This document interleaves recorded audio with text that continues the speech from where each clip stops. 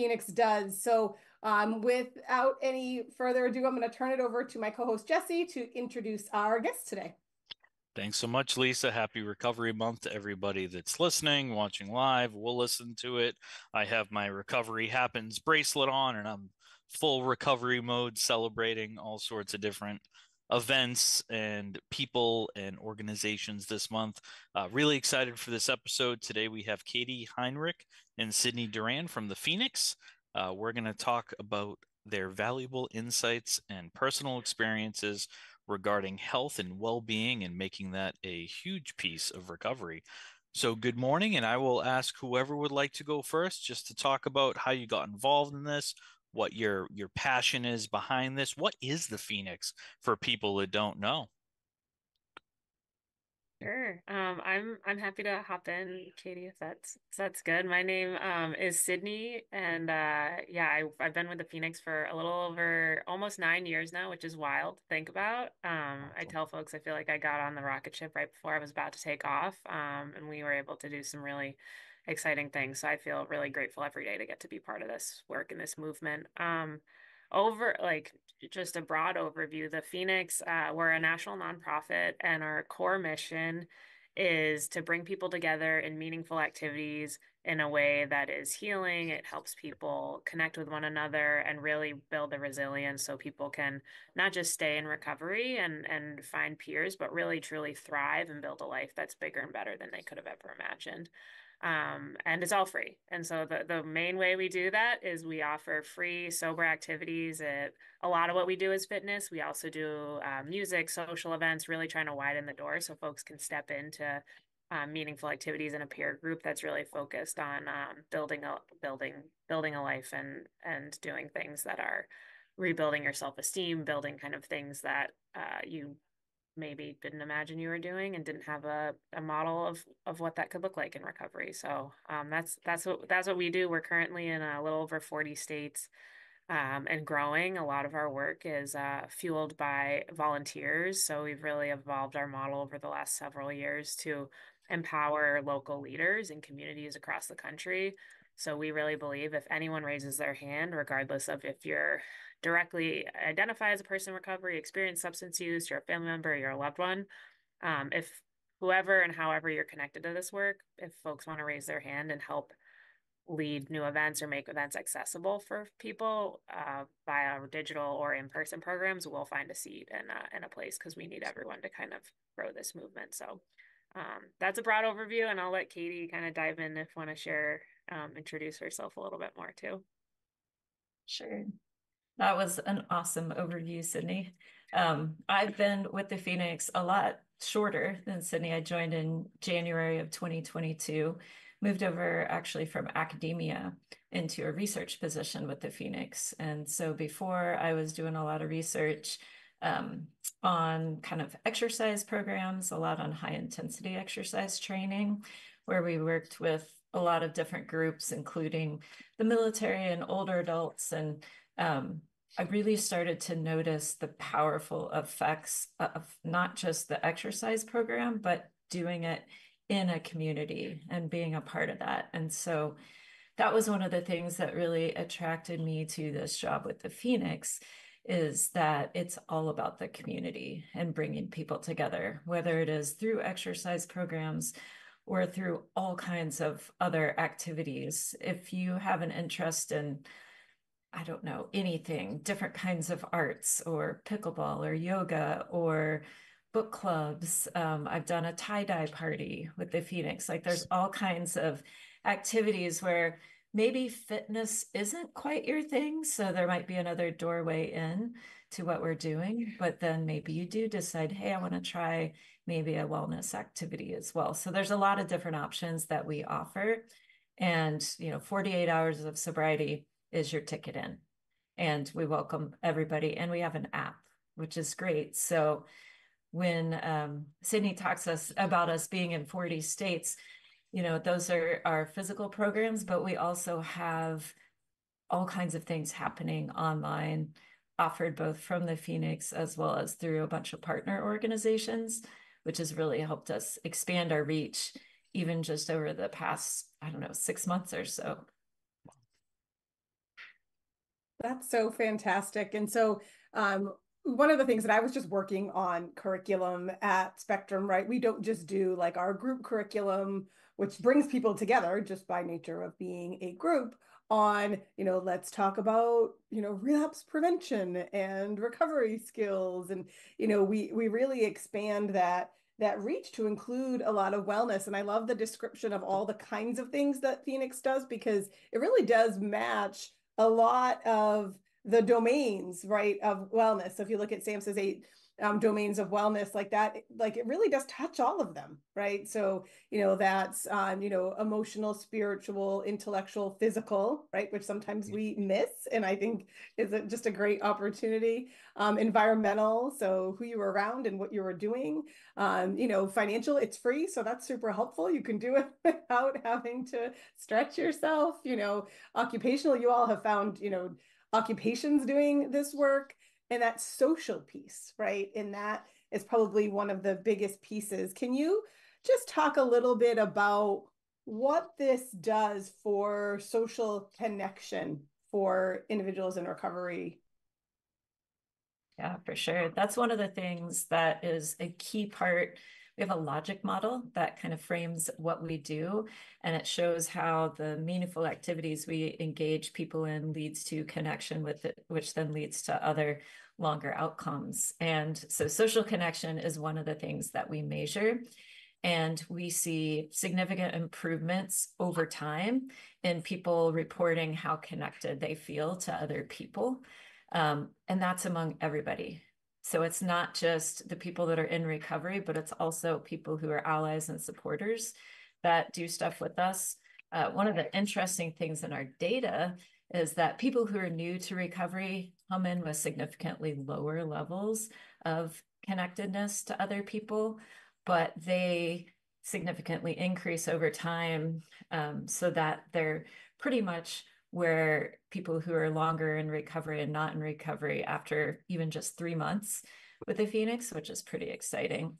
We're partnering with Dr. Meg Patterson. She's at Texas A&M, and she's currently doing a study where we're looking at the social networks between people who are part of the Phoenix. And we're seeing some really neat outcomes with those, where people who are more connected are helping, they're reaching out and kind of bridging between other people. So I'm not explaining this well. Let's see. So people who are longer in recovery are kind of like bridging connections between people within the Phoenix community that might be more kind of on the periphery. So they're not as well connected in the community. So they're actually like bridging, reaching out, connecting people together. And it's been really beautiful to see. Awesome. Awesome, Katie. I love a good research study. Like Lisa said at the beginning before we kicked off, I do have lived experience with recovery. I just celebrated 15 years in recovery last month. Thank you. I also am a master's level clinician here at Spectrum Health Systems. So I see things sort of from both sides. And I can tell you the Phoenix is alive and well in central Massachusetts. As you were describing this, I know people who are involved, and you talk about, bridging that gap between people who are maybe, in recovery 1 year, 2 year, 3 year, 5 year, 10 year, and somebody just coming in where, 48 hours of recovery, a month, 2 months, 3 months.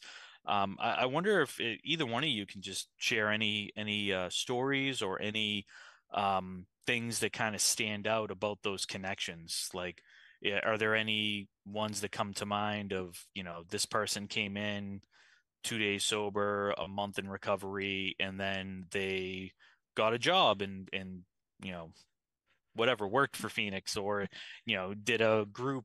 You talked about all the different groups, doesn't necessarily have to be fitness. I'm just wanting to give our listeners like a picture. I mean, I know what the Phoenix means to me and to those that are around Massachusetts, but anything that comes to mind that stands out from the members and the stories that I know you've heard over the years. I'm happy to share a few. I feel really lucky because I'm based in our Boston space, and I get where we have a lot of different programs all the time. So if we're on Zoom, I could put my camera over there and you could see that there's stuff happening downstairs right now, which is exciting. Awesome.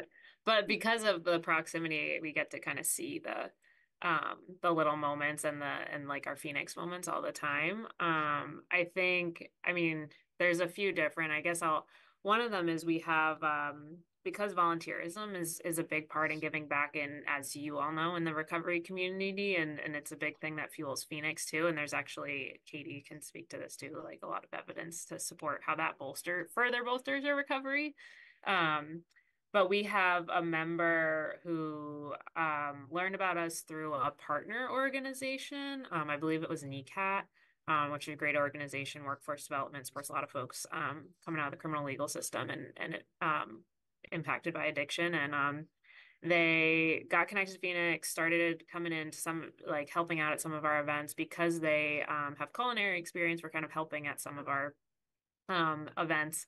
And as a volunteer is going to support some of our, so is in Phoenix programming all the time, but now as a volunteer is actually supporting some of the work we're doing in the jails and the prisons, actually doing Phoenix programming behind the wall. And so that's a really exciting kind of journey where I think one of the core ethos pieces at Phoenix is we believe everyone has intrinsic strength and gifts. And so I think we really see every single person, no matter what brought you there today, as like that's actually a strength that you can leverage to go help the next person, regardless of your background and what your kind of past experience is. So that I think to me is a really good example of like using that lived experience and the empowerment and the skills kind of you're pulling along the way to be to lead and do other things. I think this is more broad, but our founders sometimes used to say, like, yes, we have really amazing outcomes and research and folks like Katie who are really helping like pull the data together. Sometimes some of our best outcomes are seen on like Facebook or social media because people might come into Phoenix, they might meet other people here. And then we're like seeing a post and it's not a Phoenix event, but people went like climbing or they went running with friends that they met here. And so that to me is also, I think, a really great anecdote to show like folks are doing, Phoenix or doing, stuff that's supporting their recovery. It's just not like, it's not even an event that we're hosting anymore. And that to me shows kind of the spread because they're just meeting friends and folks who are going to help them along the way here. So, yeah. And those things become part of their recovery plan, right? So they formally maybe joined some classes, made some connections, but those activities, the idea that you can do these kinds of activities, like just kind of becomes part of who they are in recovery. One of the things that you talked a little bit about, so I'd love to hear more about, is we just recently had in July our episode on our correctional treatment. We had our medical chief medical officer for our correctional treatment, and it's a big shift to add medications for opioid use disorder in correctional settings, right? We're in the Massachusetts State Prison, we're in several county jails, and I love the concept of adding all of these other pieces of a solid recovery plan for someone while someone's incarcerated. Can you tell me a little bit more about what does that look like in a correctional environment? Yeah, so it looks like a few different ways. And shout out to the Middlesex County Sheriff's Office because they were really leaders in and lead partners with the Phoenix within the last 5 years, who really wanted to think about how are we creating really sustainable, supportive pathways for folks when they're returning to the community. And so we actually have a small satellite site that's in Lowell, Massachusetts. It's with where Phoenix has a little gym that's within a community correction center, which is also a space where folks get other services. They can meet with clinicians, social workers, some of their folks are working with around reentry. And so we're also housed there. But so that was kind of started back in 2017. We now have similar type. It varies obviously by state depending on the systems and how it's set up in like partnerships. But what it looks like today is Phoenix actually physically has some trained volunteers and contractors or staff who can go behind certain correctional facilities and within the facilities and lead Phoenix events. So it could be a fitness thing, it could be a all pathways meeting. It kind of depends on the interest and the kind of what the partnership ends up being. But it's that idea that if we can engage folks before they're coming back to the community and also plug people into like, hey, this is like, this community is here. When you're returning, like it really bridges people more effectively. And folks also can, like, if they want to volunteer or give back, like it's just building that, like, here's a pathway, and again, built around like empowerment. And the other piece that we're doing too, which is super exciting, is we also we partner with a tablet company that streams different educational and video content in like thousands of facilities across the country. So the Phoenix is one of their partners, and so we have people streaming different on-demand content, and it's all again, a lot of it can be fitness or other things. Most of the folks who are Phoenix representatives who are in those videos have lived experience personally incarcerated as well, or with the criminal legal system. So they're also kind of sharing their experience. And that is another way folks can start to bridge into different, like when they're again coming back out, how can they plug into Phoenix, or if Phoenix is in their community, we try to make it really easy, like Katie kind of mentioned, through our app. And if you want to become a volunteer, like it's pretty, we're trying to shorten the timeline to get to do that so people can just be able to plug in. So I don't know if that answered your question, Lisa, but that's a little It bit. totally does. And I'll share in your shout out to Middlesex County, right? Not surprising. They're one of the first to offer medications. We work with them as well to provide medications for opioid use disorder. And, it just makes sense, right? If you're, really interested in evidence-based and innovation that really supports recovery, then you're going to do both things, right? And I think that that's super exciting. And, we do work in the community corrections office, like in Lowell. So, I love when there's this like opportunity for overlap that I didn't even know existed, and it happens all the time. Lisa, on this podcast. I just need to give a shout out to Middlesex Sheriff's Office as well. That's actually, I've shared on the podcast. They were nice enough to give me a place to stay for 16 months. And that's how I found Spectrum Health Systems as a patient many moons ago through a case manager there, that who knows, maybe will be on the podcast in coming months. But certainly, I'm hearing all these different ways to connect people, that people aren't forgotten just because they're incarcerated, or people aren't alone just because they're in active addiction and, they think that, oh, I only have a couple days, right? No, you have a couple days, and then you can go and get plugged in. You can download the app. I'm going to download the app when we get out of here because I didn't know there was an app. So that is really awesome. And I share in Lisa's sentiment that, it's great when I found out about resources that are, already in a community that I'm aware of, and then we can add on. I was just talking about the Phoenix yesterday in a group with patients. And now I'm able to, give them some more concrete info next week in group about what exactly the Phoenix is. And hopefully they'll listen to this podcast. So good stuff. And I love what you said about that's inherent in the mission of the Phoenix, that everyone has intrinsic strengths and gifts. Like that really struck me. And we hear that over and over in the work that we do in connections with individuals working towards or in recovery.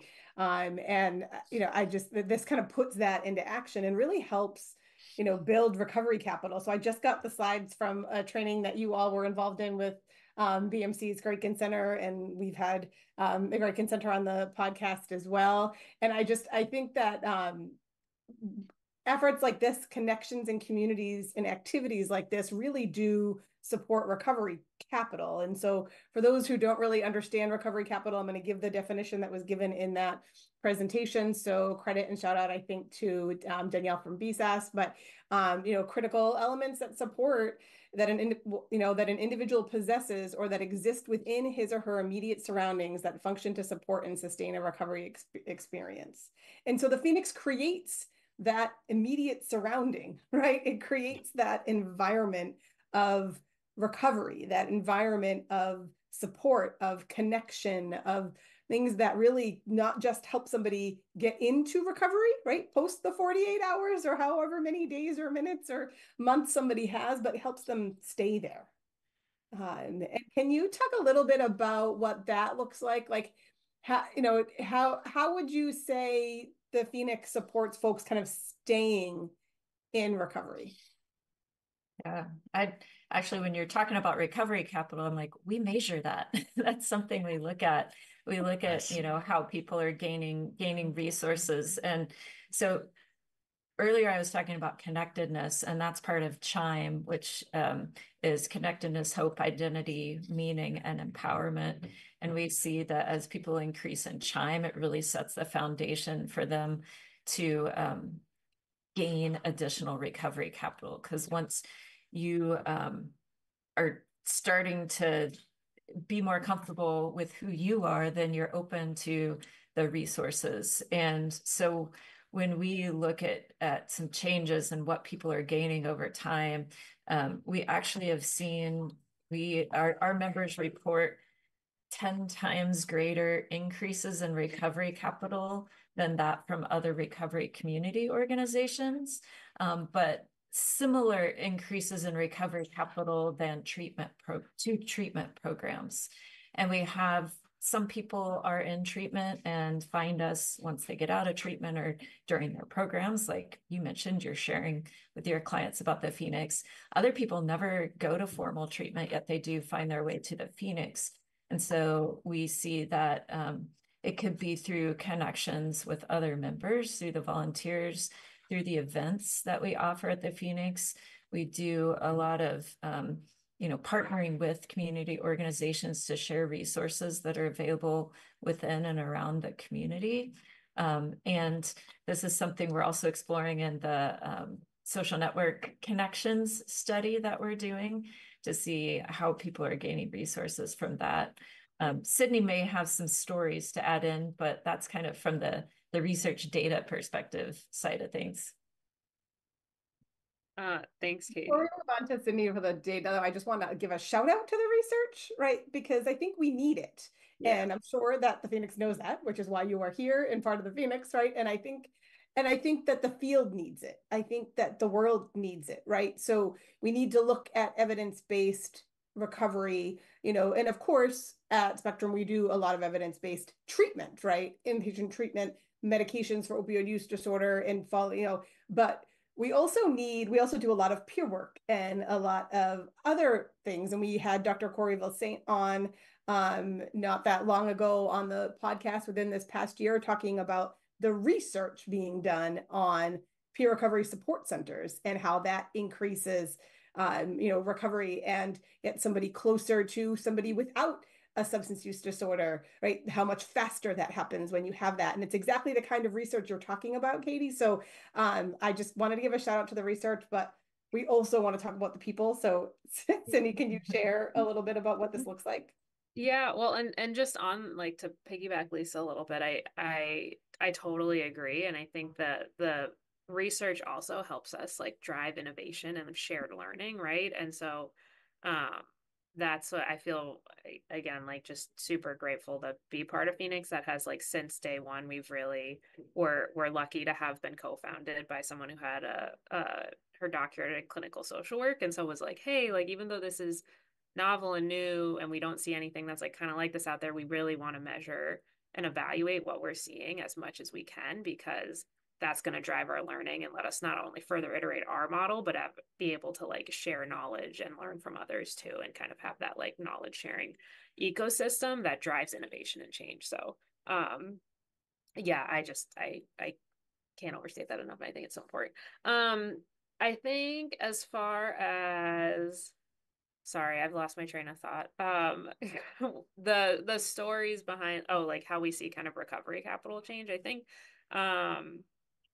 I mean, you see it, like, I can't tell you the amount of times that we've seen someone kind of come into Phoenix programs and they might not know anyone, or they might be a little more reserved or like kind of head down and like not as like engaging with folks, but they're like there to participate. And like, it's a scary, we sometimes say like the Phoenix, it's like the 5,000 pound door, right? Like that's the hardest thing. Like anything else you're going to do, the hardest thing is to go into a space, especially if you're new to recovery or you've, that isn't the norm. It can be really scary and intimidating. But we'll see folks who kind of come in, like they're kind of on their own, doing their own thing. And I think one of my favorite, like it's a really little but big thing is when we do a lot of open gym programming in addition to like our classes. And a lot of, I think some of the folks who come into open gym can be a little more like doing their own thing, reserved on their own, like, and I love to see sometimes the transition of that where someone will maybe still do that thing, but because the way they're, getting exposed to, oh, we have this other program, or maybe I'll do the CrossFit class, or, oh, there's climbing or this thing I can do with a group of people, to see people start to then like, that was their way, that was safe to kind of go in on their own and then start to see and get exposed to, oh, this, like I could dip my toe here. And then folks are like participating and like, I don't know, that to me is like, I've just seen it a few times over the years and it's really great.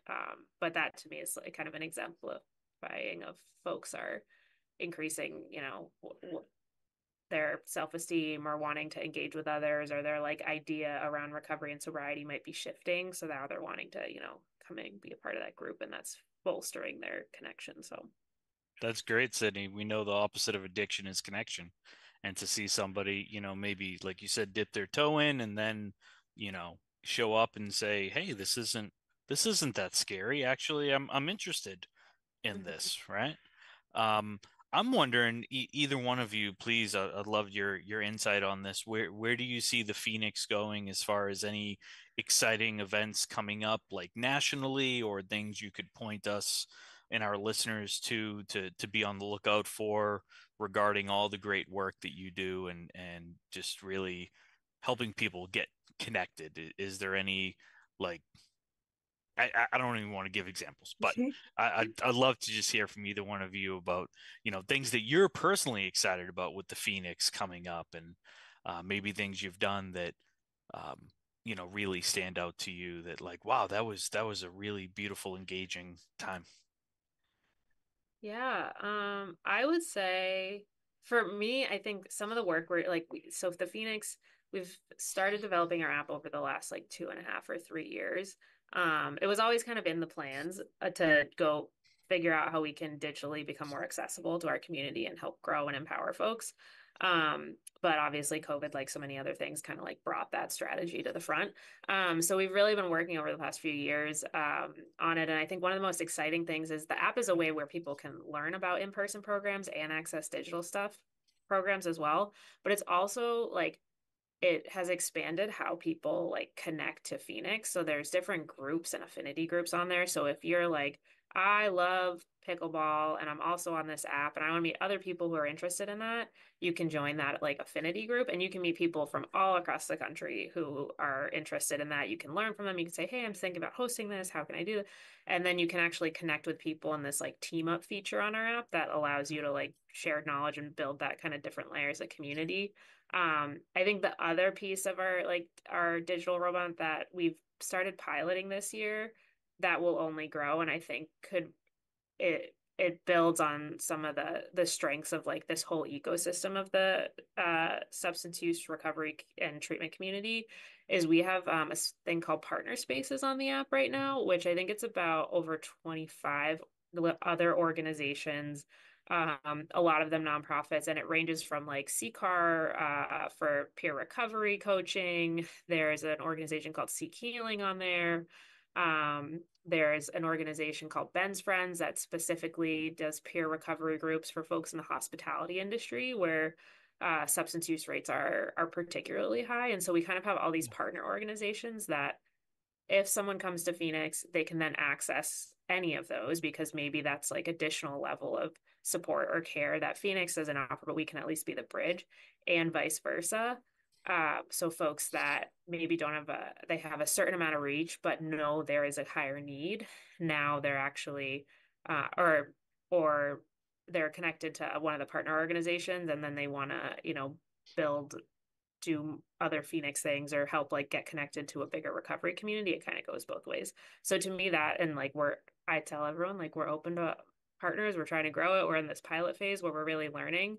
But to me, like the more it's kind of happened organically over the years where we have partners that we work with or folks, like I know obviously knowing Lisa at Spectrum can be able to say like, hey, like if, there's something we can't provide, like this could be another, but it really kind of more formalizes and makes it easier for folks to decide what path is going to be best for them at the end of the day, and gives people the agency to access that whenever they want. So I think that's, to me, like it's happening now, but I know it's going to grow. So it's really exciting for me to see. So this podcast always brings about kind of future directions. We're running Magnolia family groups based on this podcast. I was just thinking of that. Things. And so I'd love to have a follow-up conversation, Sydney, about how we can partner together. We're about to open our 5th peer recovery support center in Southbridge.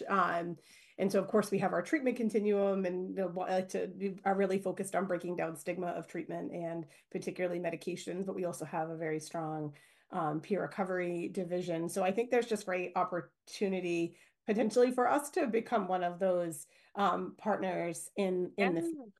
One of my favorite things about this podcast, right, is the connections that we get. One of the things, the clinician in me, right, because I can't take the clinician out of me, as I heard you talk earlier, Sydney, about the change that you see in individuals, right, and that they might start to, show up just a little bit and just join open gym and then maybe try a class, or, that they really are, changing their views about, addiction recovery, what that looks like in a sober life, but they're really also changing the ideas about themselves.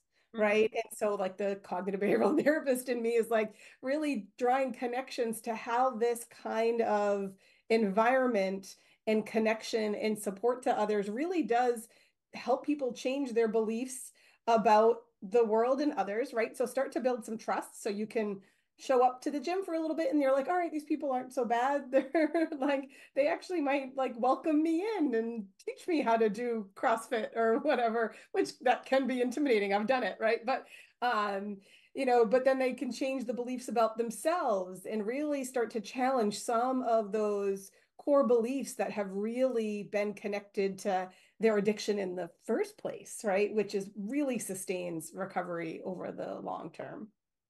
Yeah, another event that we've actually done some research after with people who've gone to it and digging into exactly what you're talking about is a retreat that we do in Moab every year. And, it's pretty primitive camping. We get together in a big tent city and we're out there for not quite 4 days. People are hiking and rappelling and they are rock climbing and doing all kinds of things that maybe they've never tried before. And then at some point during the day, we're coming together as a community. The last night we have a gratitude circle where a lot of times people share their stories, which could have happened before they came, but a lot of times we hear about transformations that have happened from being part of this kind of more intensive experience. And people have talked about how they've maybe accomplished something.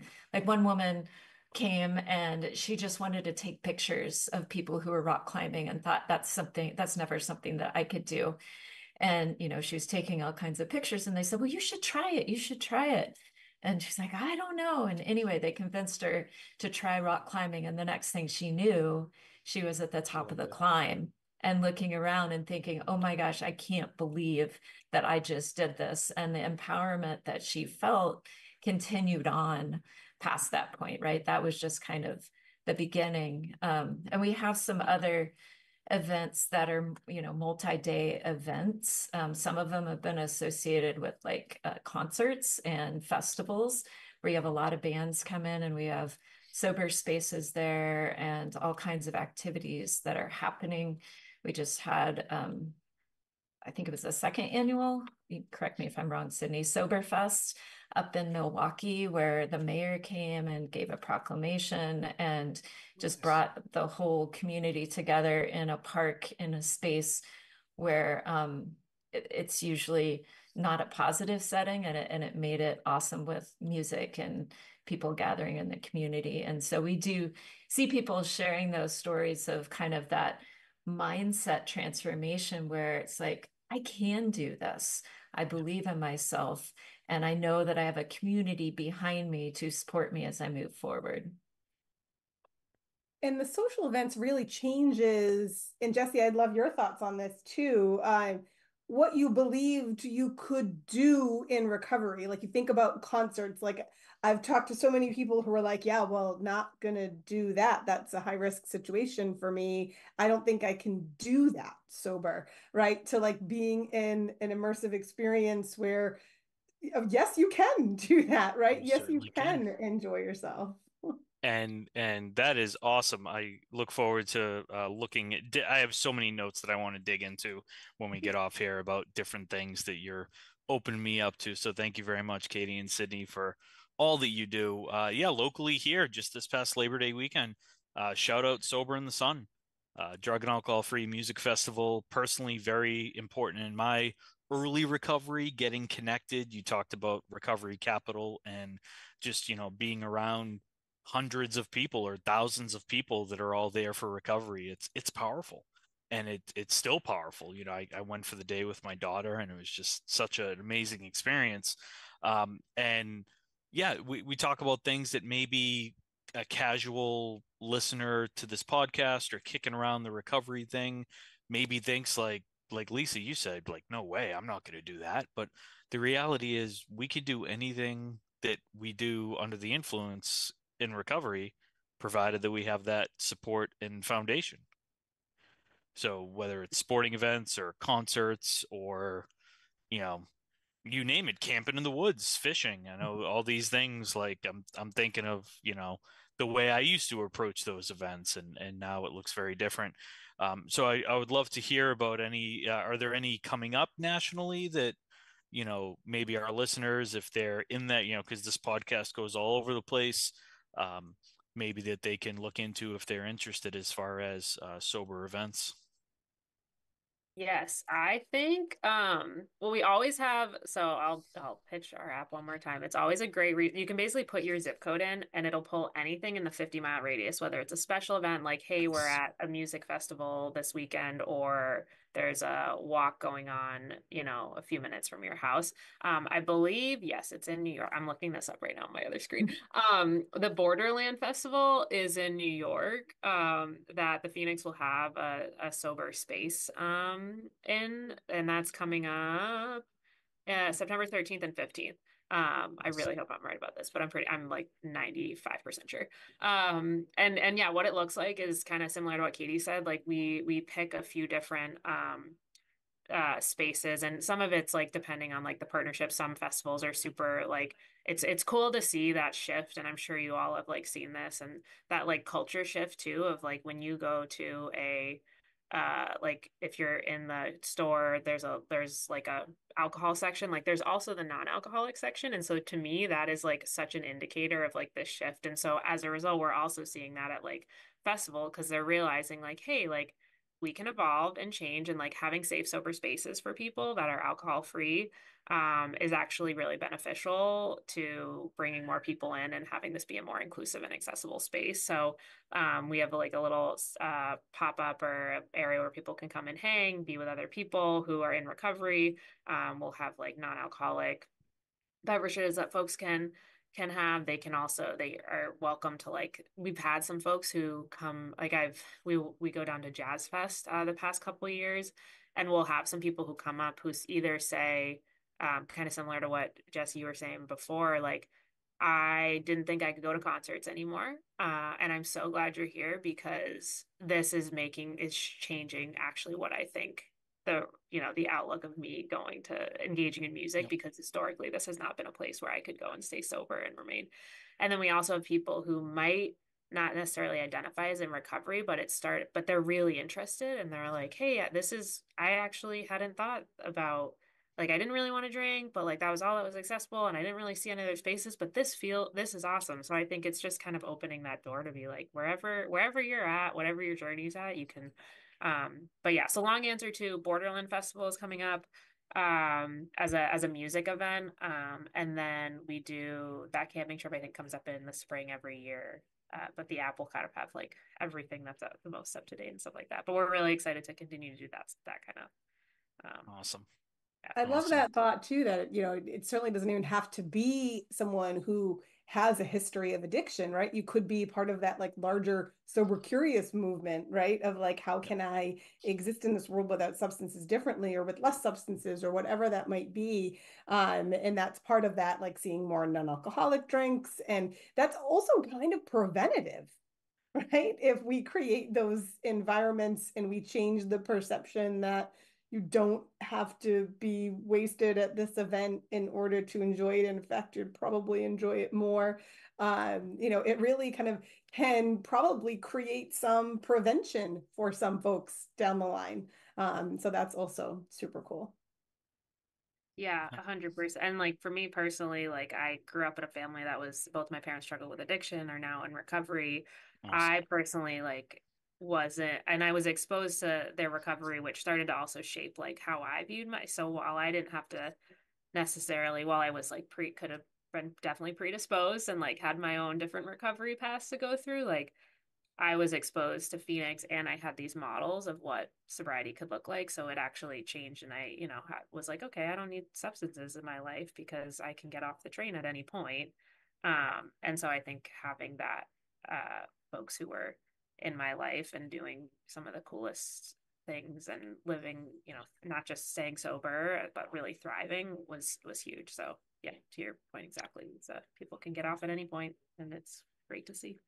They sure can. And I too can't shut up the clinician in me, even though I look at this from multiple levels. So I'm wondering, Katie, if anyone's interested in all this research that we talk about and all these, you talk about a 10% increase in Chime and increase in recovery capital. Is there anywhere that people could go to look at this research, or if they want to learn more information about why we do research on this or how? Is there anywhere that you would say would be a good place to start? Definitely. So we've been working on adding some of our own internal resources with Phoenix data to our webpage. It's just the phoenix.org/r-research. And we're partnering with other people besides Meg Patterson at Texas A&M. We're partnering with people at the Recovery Research Institute at Harvard, as well as David Best over in the UK, and others. And so we have our collaborators listed, and then at the bottom of the page, we have some reports that we've done. And we also are looking for people who are interested in collaborating on research with us. Maybe there are other nonprofits, maybe there are other researchers that are listening to this podcast, and they're like, wow, the Phoenix has a pretty big membership. Maybe that's, because we've reached over 500,000 people. And so, maybe we'll want to partner. And so research and evaluation at thephoenix.org is the email address that they could reach out to. There's also like the Recovery Research Institute has a website where they have a lot of resources posted online. And then there's a lot of other organizations where they are focusing on recovery, where they're starting to post more and more resources. So like I could go on, but those are a few places to get started. Awesome. Thank you. Also, so more opportunities potentially for partnership going forward, just with Spectrum and Women Recovery Center's reach across Massachusetts. And we are in Virginia too, in correctional environment, and it sounds like you're comfortable in that space too. So so much to come out from this. yeah. I'd love to do another episode. Like, and here's all the things that started to go. Right, we can do a follow-up. After. Here's the cool things that we did after this Yeah. episode. And, we've done that before as well. So I mentioned that we started running Magnolia family support groups on Wednesday nights. Still run them. If folks are interested, just email magnolia@spectrumhealthsystems.org. After we had Maureen Kavanaugh on the podcast, and she trained all of our team multiple times, actually 3 different times. And then we had her back on to talk about like, okay, what now? Like, how's that going? What else should we be doing? And this to me sounds like a great opportunity to build some partnerships and connection, and then talk about it again here. Totally. Certainly. All right. Well, this has been, again, one of my favorite times of of the year, having these conversations in Recovery Month, and this episode did not disappoint. It's all I thought it would be. I really appreciate you giving your time. That volunteerism is so important to the Phoenix, but I also get it's your time and you have lots of other cool things you could be doing. And so we just really appreciate you coming on and talking to us. Anything that you didn't say that you wanted to, or did we cover it? I just want to like thank you all for creating this platform to uplift other folks in this space, and like you just said, like I think it yields a lot of different collaborations. So I was listening to some of the episodes in leading up to this, and it was just kind of cool to see like the breadth of different folks and perspectives that you've shared. So so thank you for what you all do every day and what you're elevating on this platform. And yeah, we're excited to do more, and I think this is an example of like uplifting, hopeful, you know, how we're going to kind of come together and hope and people's strengths to change this issue. So thank you. Katie, would you add anything? Well, I would echo what you said, and just, you know, thank you for the opportunity to come on and have a conversation with you to share about what we're doing, but the broader implications of things. You know, recovery is something that you should not have to do alone, and helping people who are in recovery is something that we don't want to do alone. We really appreciate the partnerships and collaborations, and we're open to more at the Phoenix. Awesome. Expect some emails. Yep. All right. Well, thanks so much. This is our first episode in Recovery Month. Stay tuned. We've got an episode on housing next week, on purpose. The week after that with our own Kathy Wise, and we have another kind of peer support approach, our Lynn Community Peer Recovery Center on to talk about community in the last week. So stay tuned and keep listening. All right. Thanks so much. Thanks, everybody. Take care. Thanks, y'all.